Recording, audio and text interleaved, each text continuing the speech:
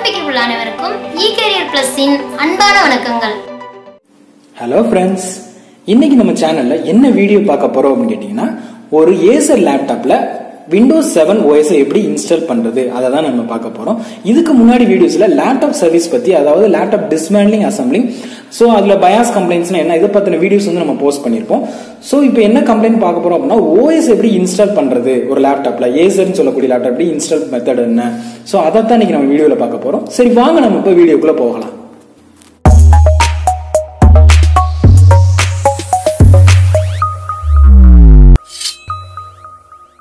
So இப்போ என்னோட boot மெனுக்குள்ள enter ஆனாதான் என்னால என்ன பண்ண முடியும்னா OS ரன் பண்ண முடியும். OS இன்ஸ்டால் பண்றதுக்கு ஃபர்ஸ்ட் என்னோட பூட்டபிள் டிவைஸ், அதாவது என்னோட பென் டிரைவ்ல நான் OS வந்து பூட்டபிள் பண்ணிருக்கேன். சோ அது வந்து பாத்தீங்க அப்படின்னா பவர் ISO அப்படின்னு சொல்லி சாஃப்ட்வேர்ல பூட் பண்ணிருக்கேன். சோ இந்த பூட்டபிள் டிவைஸ் வச்சு தான் என்ன பண்ண போறேன்னா OS இன்ஸ்டால் பண்ண போறேன். சோ அதுக்கு என்னோட சிஸ்டம் ஃபர்ஸ்ட் ரீஸ்டார்ட் பண்ணணும். சோ அதுக்கு முன்னாடி என்னோட பென் டிரைவ் சிஸ்டம்ல கனெக்ட் பண்ணிடுறேன். என்னோட சிஸ்டம் என்ன பண்ண போறேன் அப்படின்னு பாத்தீங்கன்னா ரீஸ்டார்ட் பண்ண போறேன்.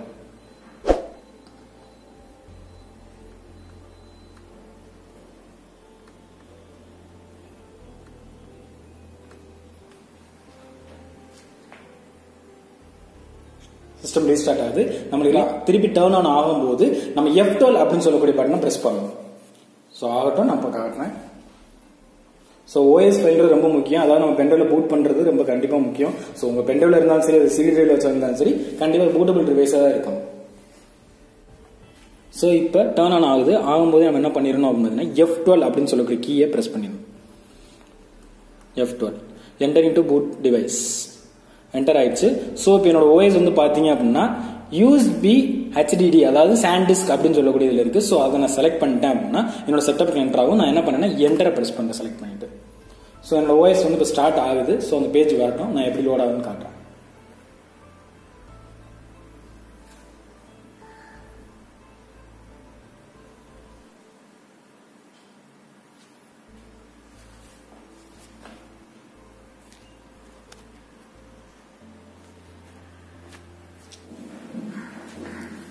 ஸோ இப்போ இன்ஸ்டால் நவ் அப்படின்றத நான் கிளிக் பண்ணிக்கிறேன். ஸோ செட்டப் ஸ்டார்ட் ஆகுது. ஸோ அதுக்கப்புறம் சில அக்ரி லைசன்ஸ் ஃபில் கேட்கும். ஸோ அதை நான் அக்செப்ட் பண்ணிக்கிறேன். ஸோ அக்செப்ட் பண்ணுறேன். ஸோ அடுத்து பார்த்தீங்க அப்படின்னா நெக்ஸ்ட். ஸோ அடுத்து பார்த்தீங்கன்னா கஸ்டம் அட்வான்ஸ்ட் அப்கிரேடாக கேட்கும். நான் கஸ்டமே கொடுக்குறேன். ஸோ எனக்கு இப்போ வந்து சிங்கிள் டிஸ்கா இருக்கு, அதாவது 500 GB இருக்கு எனக்கு. ஸோ இதை நான் எப்படி பார்ட்டிஷன் பண்றது அப்படின்றத இப்போ நான் உங்களுக்கு காட்டுறேன். அதாவது 500 GB இருக்கிறத ஒரு C டிஸ்க், D, EF நம்மளுக்கு ஏற்ற மாதிரி ஒரு 100 GB 200 GB எப்படி வந்து செப்பரேட் பண்றது அப்படின்றத காட்டுறேன். ஸோ இந்த இடத்துல பாத்தீங்கன்னா டிரைவ் ஆப்ஷன் அட்வான்ஸ் இருக்கும். ஸோ அதை கிளிக் பண்ணிக்கோங்க. இந்த இடத்துல நியூ அப்படின்னு இருக்கும், அதை கிளிக் பண்ணிக்கோங்க. ஸோ இந்த இடத்துல உங்களுக்கு மொத்த டோட்டல் GB உங்களுக்கு காட்டும். சரிங்களா? ஸோ பார்ட்டிஷன் பண்றதுக்கு நான் ஒரு C டிஸ்க்கு, அதாவது C5 டிஸ்க்கு பாத்தீங்க அப்படின்னா ஒரு 265 GBயும் அனதர் டிஸ்க் ஒரு 200 GB நான் வந்து ஃப்ரீ ஸ்பேஸா கொடுக்குறேன். ஸோ இது மாதிரி உங்களுக்கு 100 GB வேணும், இன்னொரு 100 GB வேணும் அப்படின்னா நீங்க இதே மெத்தட்ல வந்து இப்போ பண்ணிக்கலாம். இல்லை அப்படின்னா நம்ம சிஸ்டம் ஆன் ஆன பிறகு டிஸ்க் மேனேஜ்மெண்ட் அப்படின்னு சொல்லக்கூடிய ஆப்ஷன்ல போய் நம்மளால பார்ட்டிஷன் பண்ண முடியும். ஸோ இப்போ நான் வந்து இதை வந்து 200 GB வந்து எக்ஸ்ட்ராக்ட் பண்றேன். ஸோ அதுக்கு பாத்தீங்க அப்படின்னா கால்குலேட்டர், அதாவது 200 into 1024 அப்படின்னு சொல்லக்கூடிய 1024 அப்படின்னு சொல்றது நம்ம 1 GB ஈக்குவல் டு சொல்றோம் பாத்தீங்களா, அந்த 1 GB கணக்கு தான் வந்து 1024.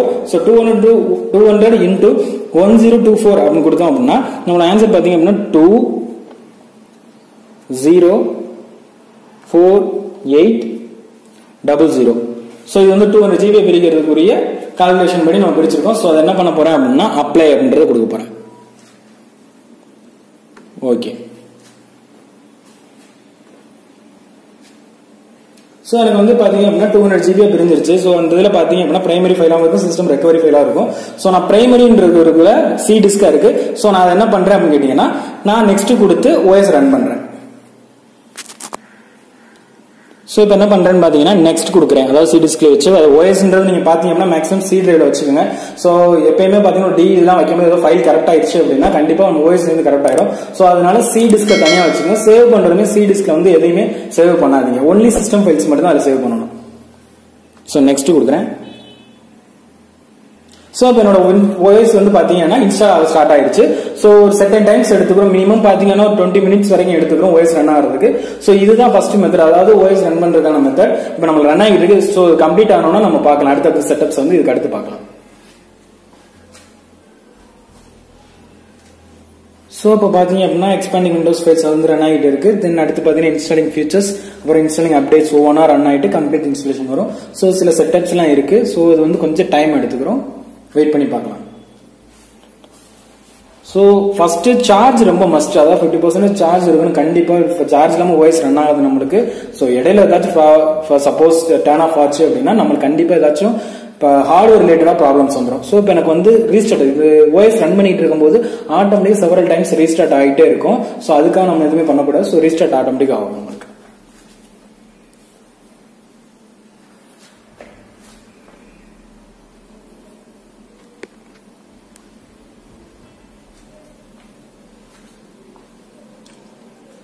ஸ்டார்டிங் சர்வீசஸ், அதாவது அதோட ஃபைனல் செட்டிங்ஸ் வந்து செட் ஆகிட்டு இருக்கு.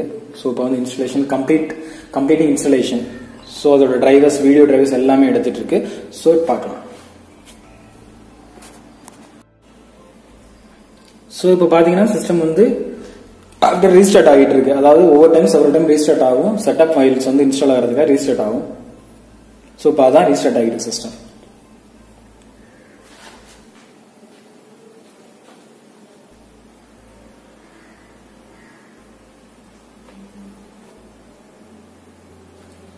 ஸோ சிஸ்டம் வந்து பார்த்தீங்க அப்படின்னா ஸ்டார்டிங் விண்டோஸ்ன்றது நம்மளோட விண்டோஸ் ஃபைல் வந்து ஸ்டார்ட் ஆகுது. So setup is preferring your computer for this first use, அதாவது பேசிக் செட்டிங்ஸ் எல்லாமே செட்டப் ஆகும் ஆட்டோமேட்டிக்கா. ஸோ அதுக்கப்புறம் டர்ன் ஆன் ஆகும். அதுக்கப்புறம் தான் நம்மளால என்ன பண்ண முடியும் அப்படின்னா என்டர் ஆகி அதோட செட்டிங்ஸ், அதாவது பேசிக்கா லாங்குவேஜ் செட்டிங்ஸ் எல்லாம் செட் பண்ணி யூஸ் பண்ண முடியும் நம்மளால.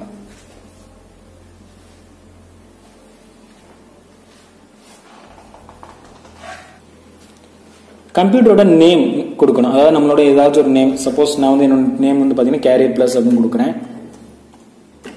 கொடுத்துட்டு நெக்ஸ்ட் அப்படின்ற கிளிக் பண்றதுக்கு என்டர் கொடுக்கலாம். தென் பாஸ்வேர்ட் கேட்குது, பாஸ்வேர்ட் வேணா கொடுக்கலாம், இல்லை வேணா என்டர் பண்ணிட்டு நம்மளால போயிட்டு கண்ட்ரோல் பண்ண கூட மறுபடியும் செக்யூரிட்டில போய் கொடுத்துக்கலாம். ஸோ நான் இப்போ நெக்ஸ்ட் கொடுக்குறேன்.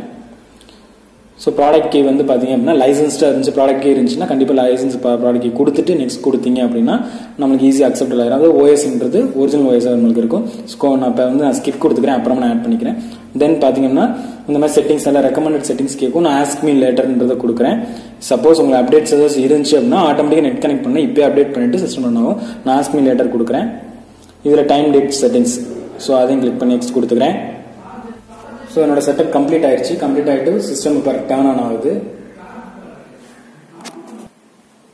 ஸோ இப்போ என்னோட டெஸ்க்டாப் பார்த்தீங்க அப்படின்னா டர்ன் ஆன் ஆயிடுச்சு, அதாவது ப்ரிப்பேரிங்ல டர்ன் ஆயிடுச்சு. நான் ஒரு ஓஎஸ் ஃபைலை எப்படி இன்ஸ்டால் பண்றதை நம்ம பார்த்தோம். அதாவது ஒரு சிஸ்டம்ல நம்மளோட பூட்டபிள் பென்ட்ரைவ் மூலமா எப்படி ஓஎஸ் இன்ஸ்டாலேஷன், விண்டோஸ் 7 சொல்லக்கூடிய ஓஎஸ் இன்ஸ்டால் பண்றது நம்ம இப்போ பார்த்தோம். சரிங்களா?